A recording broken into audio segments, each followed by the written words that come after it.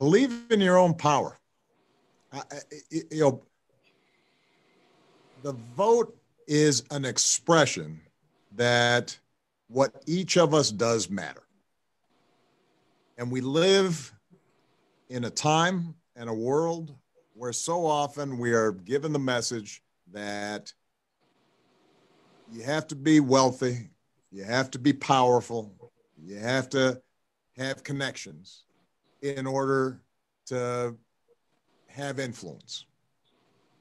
But the premise of our nation is all people have a voice. All people have power in a government of, by, and for the people.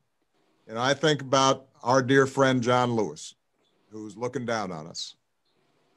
Who would have thought that a young man in his early 20s with kind of a scruffy looking overcoat and a backpack, standing at the front of a bridge, would end up triggering a moral awakening that transformed a nation. And yet that's what happened. And that was because he understood, as Stacy and John and Raphael understand, as I understood when I started on this journey, that the faith that all of us matter and all of us have a voice, when that catches fire, when that is something that we all believe, amazing things happen, impossible things happen. And you are now, anybody who's within the sound of my voice right now, you have the possibility of sparking that kind of change. And it's not, by the way, just by talking to the converted. I mean, one of the reasons that Georgia ended up voting after recount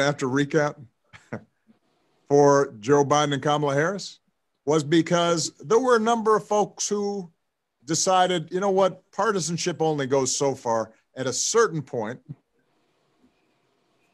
what matters is integrity, and what matters is values. What matters is how we treat each other.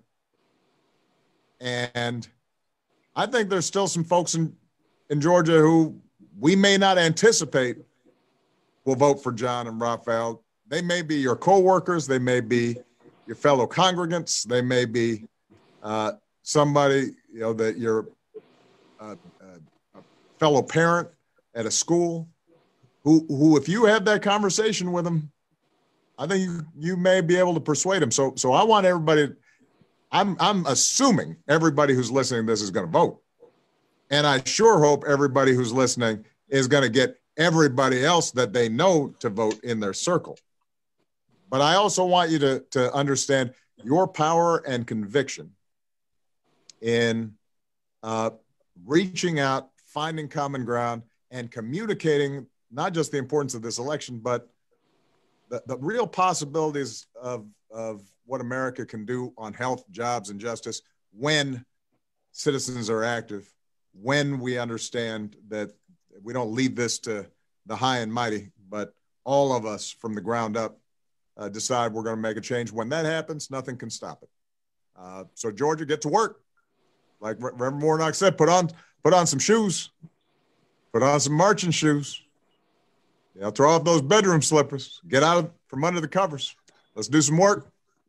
And I'll do anything I can to be helpful in this process. But ultimately, this is up to Georgia and you know, the people like John and Raphael representing Georgia that's going to make it happen.